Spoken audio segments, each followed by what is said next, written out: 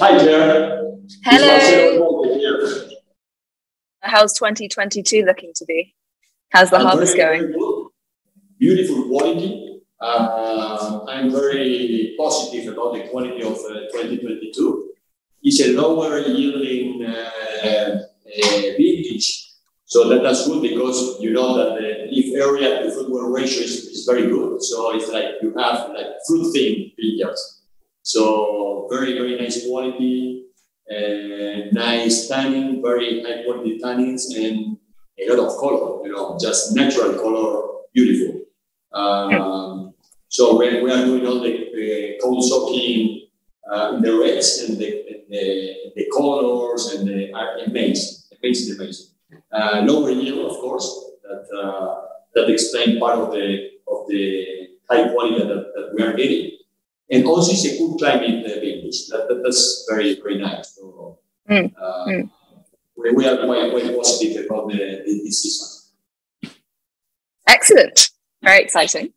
Okay. Thanks for taking the time out of harvest, even though it's at night, to taste some of these wines together. No. So thank you for your time. And I know that you have been tasting most of our wines from the different wineries.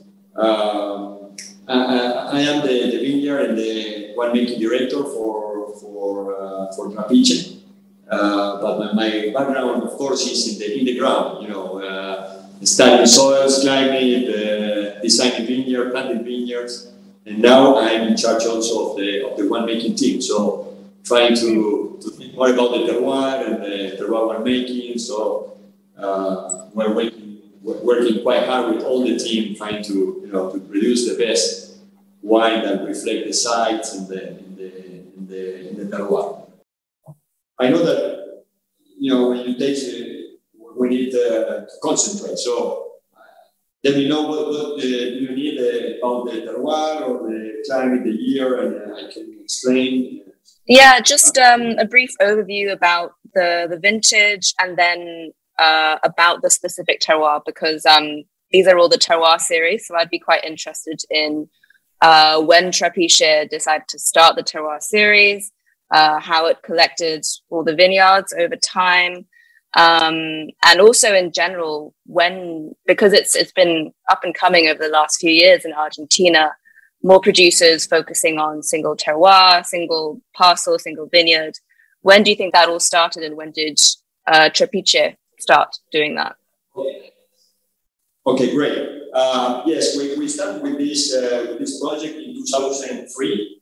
I arrived to Trapiche in 2004, so I was from the beginning working in this project. So the idea at that time was, as you said, perfectly said, that we were trying to show the terroir from Argentina, but not just from the soils and the climate, but also from the story behind the vineyard. That's why we choose among our growers the three best malbecs. Then that could change every year, but then we decided to keep the same growers that, the quality was very consistent year after year. But the idea was not just showing the soil and the climate, but also the story of the growers behind the vineyard, because as you know that the mind behind the vineyard is very important in terroir expression. So in our team, in the culture team, we try to follow and to make some advice to the growers, but we like to keep the grower to have their own experience and express the vineyard owner the expression of the terroir in the wine. So that's why we put the name of the grower in the bottle. And I always said that the growers in Argentina deserve a lot of credit for the Malbec, because we will take some Malbec from 60, 74 years old. At that time, in the Malbec, to have Malbec in your vineyard was a very bad business. In which vintage, sorry? At that time, when these growers decide to plant Malbec in their vineyard, was not a good business to have Malbec. The best vineyard was to have high yielding grapes in your vineyards, but they were sure that Malbec was the variety that best expressed the climatic expression soil of that site. So they deserve to have the name of the growers in the bottle. So it's a kind of tribute to the Argentina small growers. Mostly of them with European heritage, were Italians, and many Italians. So we at that time were really, today, very proud to have the name of the grower in the bottle. It's not the Trapiche vineyard, it's a grower vineyard. And regarding the whites there, the first wine that is 30% Chardonnay coming from Las Piedras vineyard. That vineyard is very special for us. It's a small alluvial fan from Los Olmos Creek. Los Olmos Creek is developed a very small alluvial fan. It is the only vineyard planted in that alluvial fan. It's in Turjan, 1,300 meters above sea level. And it's very close to the frontal mountain. So that place received some humidity and cloudy condition from the Pacific. So that vineyard is almost a semi-dry farm vineyard because sometimes we irrigate 2-3 times during the season. You know that in Argentina we have to irrigate, but that vineyard needs very little of water because the root system is very, very deep. Because of all the stones are mixed, the soil profile, so the root system can follow the matrix of the soil between the rocks and can go very deep and look for water very deep in the soil. And also that cloudy condition and some rain coming from the Pacific led us to manage with very low irrigation that site. And how was the production for 2020? So, I mean, obviously 18, 19 and 20 were a trio of really great years. How did it compare to the other two? And do you have a favorite out of the three? That's a difficult question, the favorite, but I will try to answer there. But, 18, 17, 18, 19, and 20 were wonderful vintage, quite different. This is a 2020 vintage, was a warmer vintage, mainly during the springtime, and was a very short vintage because the production was quite low, as well as 2022. But it was a warmer spring, so you have very nice growth of the canopy. And then in February, you have more normal temperature. But it was a warmer vintage, so the picking moment was very key. It was a key decision. In the Chardonnay, we try to pick in 3 different ripening moments. We pick at 21.5 degrees fresher in order to have very nice acidity and how many bricks, sorry? At 21.5, the first picking moment, then 22.5, the second, and the third one with 23.5. So because each of the picking moment you have, you can have different aroma compounds there and different, of course, different acidity. It's wonderful and rich and generous, but still very, very elegant and very fresh and very balanced. Yeah, and I guess that could be explained because you go through it 3 times and you start at the lower bricks for the acidity, the freshness, and then build up to the more riper tropical fruit notes. You are right, and it was key in that vintage that was warmer than average. So because when you have low production in the warmer climate, of course, that the ripening process is very fast. So in that vintage was very a key decision to have or to pick in 3 different moments. That was a very good decision of all the team to do that. Let's move to El Tomillo Chardonnay. Perfect. Well, this El Tomillo is in Guadalajara, and you know, that are different Baltasari, you know, the district, the Baltasari district. This vineyard is located in the middle part of Baltasari, where the highest calcium carbonate content of the soil. That part of Baltasari will become, when the IG is approved in Albo Baltasari, because the high calcium carbonate content in the soil. Oh, it's beautiful. It's more complex. It's got this mineral and smoky character. There's like flint, there's seashells, there's ripe and dried fruit. And I guess that's the terroir speaking. You are right. You know, we try to make, you know, a precise viticulture winemaking. We just want to show the sites in the and then do you these two chardonnays, even though they're from different areas, do you use the same winemaking technique, same time in barrel, or are they different? No, we changed a little bit the barrels. You know, we hand pick, of course. All this wine are hand pick. We press up to 600 millibars.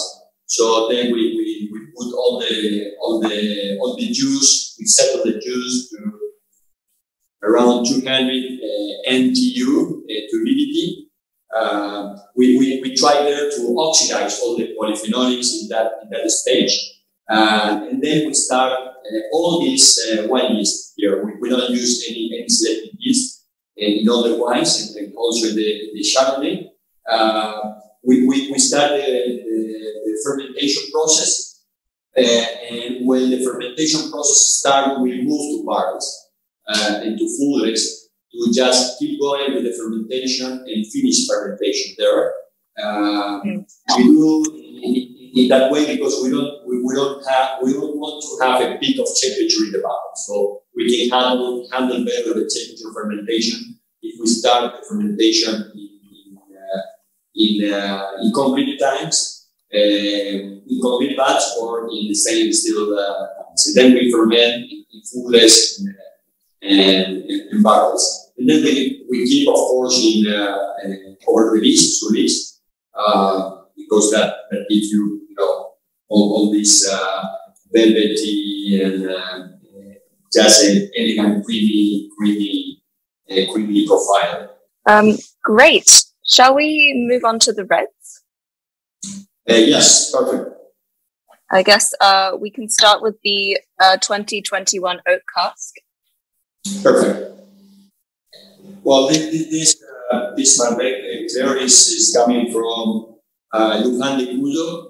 Was the first growing area in Mendoza, the most traditional growing areas in Mendoza, are coming from different vineyards, planted, I should say, between 800 meters above sea level to 1100 meters above sea level. So it's in the 800 meters to how high? Sorry, 800 meters and 1100 meters above sea level.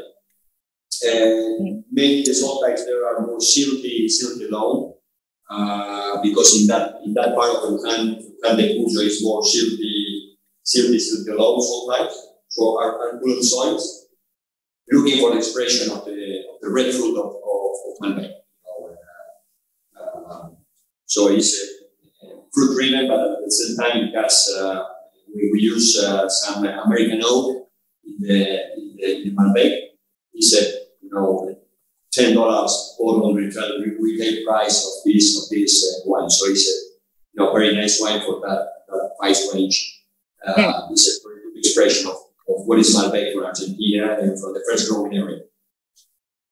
Very soft, very ripe and soft and round. Yes. Very drinkable. Yeah, very drinkable. That's the idea of this wine there. Yeah. This is sold as Oak Cask in the States and then Reserva in the rest of the world? Yes, it's under the same label.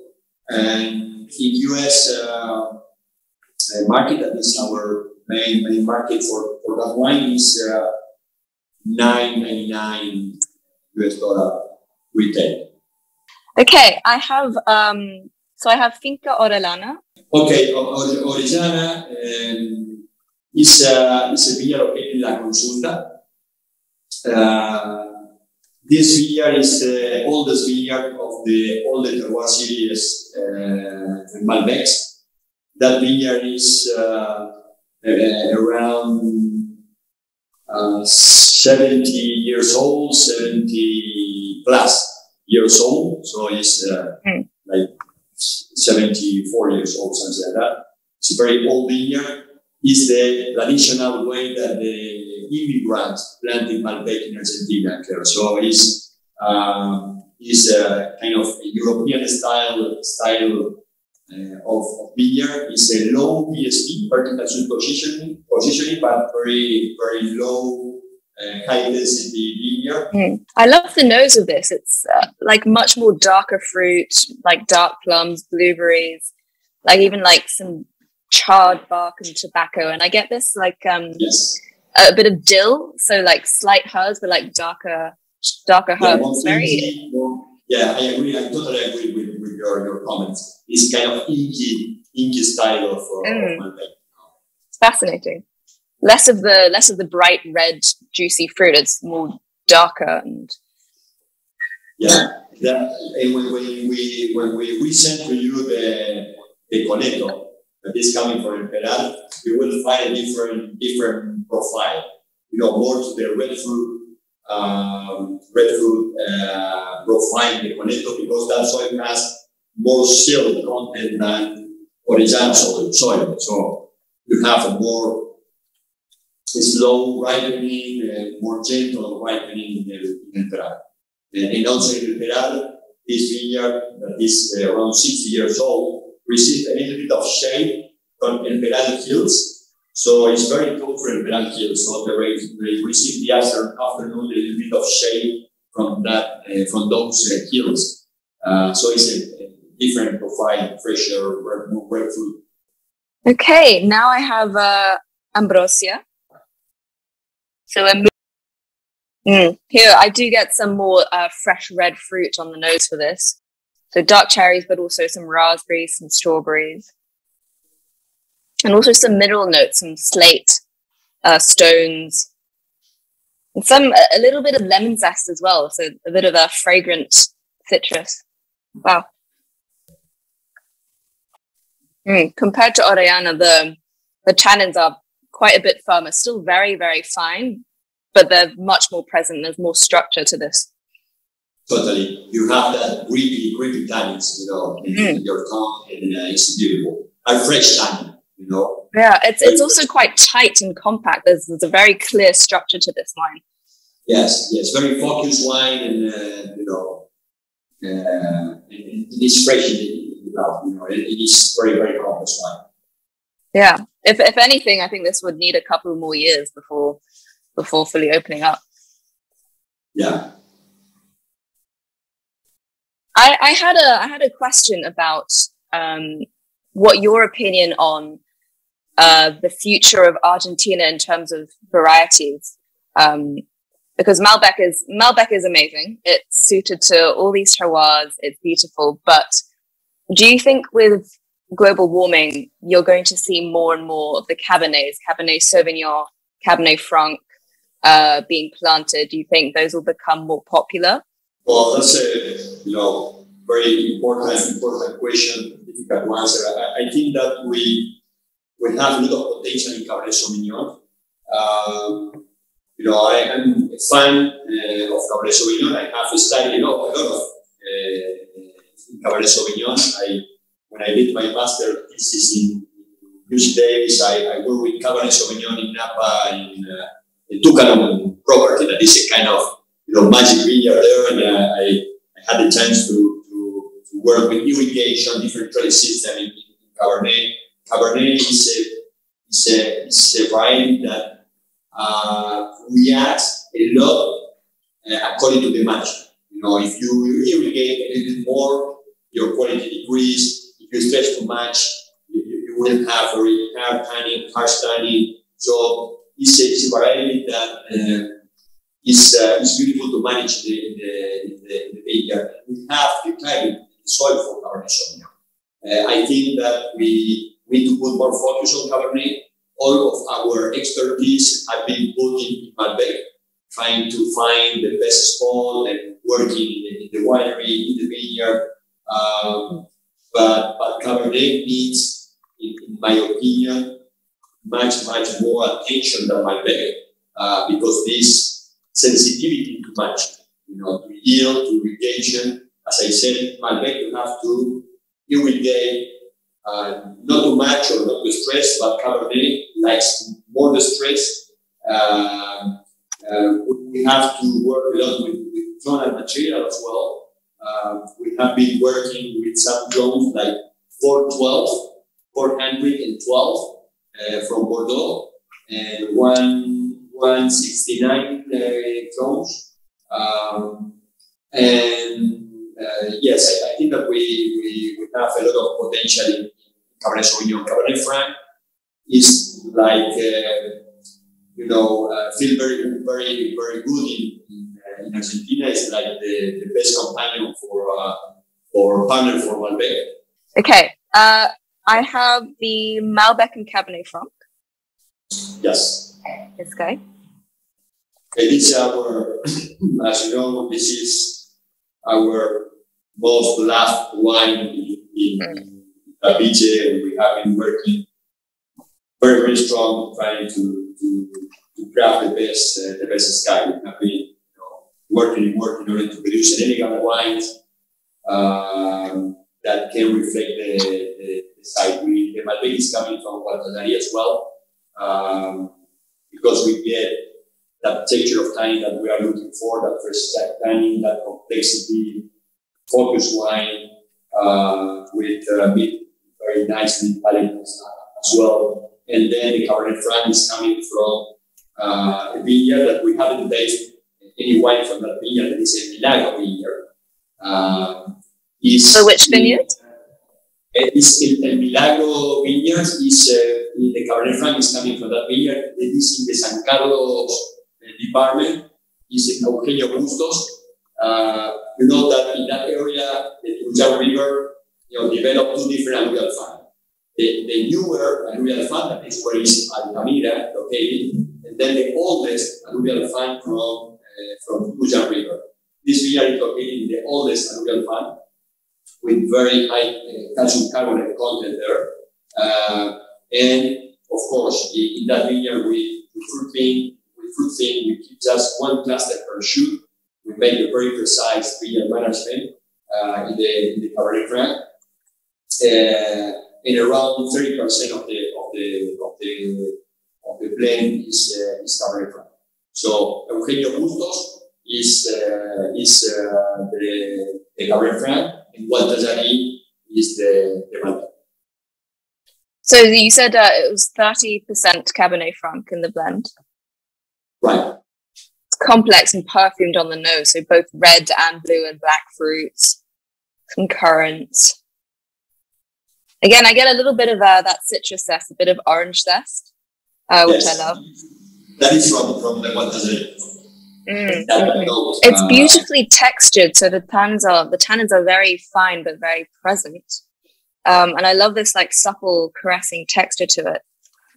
And I'm noticing I'm tasting the 2019 for the Syrah, but we tasted the 2018 for the Malbec and Cabernet Franc. Do you keep it for longer in barrel, in foudre, or in bottle before releasing? Less time for the Syrah and more time for the Malbec. Okay, the Syrah we use foudres for we use foudres for aging the wine, and because of the tannin structure of the Sky Malbec Cabernet Franc is that we keep more time in the bottle for Malbec Cabernet Franc. 2018 and 2019 was regarding timing. I should say that it was a kind of normal year regarding climatic condition for the 2018 and 2019. both year in March has a quite good decrease of temperature in March. 2018 was slightly cooler than 2018, but just very slightly cooler. It was kind of normal climatic condition.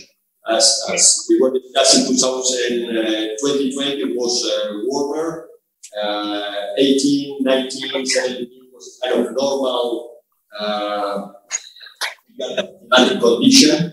2016 was kind of cooler, was the cooler classification for vintage in Argentina. It's wonderfully perfumed. I remember you saying the white pepper notes coming through, definitely, along with black peppercorns as well. And some herbs and some olives. Lovely savory notes on the nose here. Yeah, and you know that Syrah is a kind of ionic variety as well. So regarding the nutrition, during fermentation, we try to encourage some of the ionic expression in Syrah. So regarding nutrition, we're using kind of the same strategy as Sauvignon Blanc, probably. The tannins are just seamless and like melting into the fruit. Marcelo, it was wonderful to meet you and talk to you. Thank you. And I hope we get to meet in person sometime soon. Of course, for me it was a pleasure to meet you. Thanks again. Have a wonderful evening. Okay, you too. Bye-bye. Have a nice day.